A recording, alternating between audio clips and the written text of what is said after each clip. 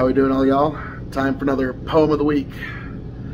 This is The Conqueror Worm by Edgar Allan Poe. Lo, 'tis a gala night within the lonesome latter years, an angel throng bewinged bed night, in veil and drowned in tears. Sit in a theater to see a play of hopes and fears, while the orchestra breathes fitfully the music of the spheres.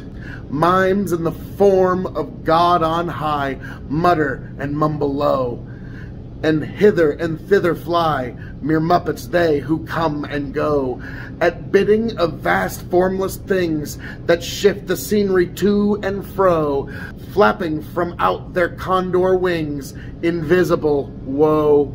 That motley drama, oh be sure, it shall not be forgot, with its phantoms chased forevermore by a crowd that sees it not, to a circle that ever returneth in to the self-same spot, and much of madness and more of sin, and horror the soul of the plot.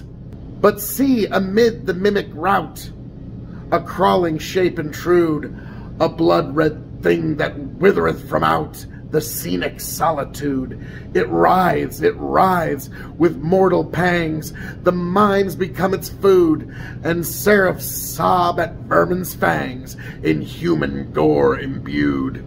Out are the lights, out all, and over each quivering form, the curtain of funeral pall comes down with the rush of a storm, while the angels, all pallid and wan, uprising, unveiling, affirm that the play is the tragedy of man, and its hero, the conqueror worm. Folks, that is this poem of the week. If you've got a poem you'd like me to read, or if you'd like me to read your poem, just let me know down in the comments. God bless. Travel well.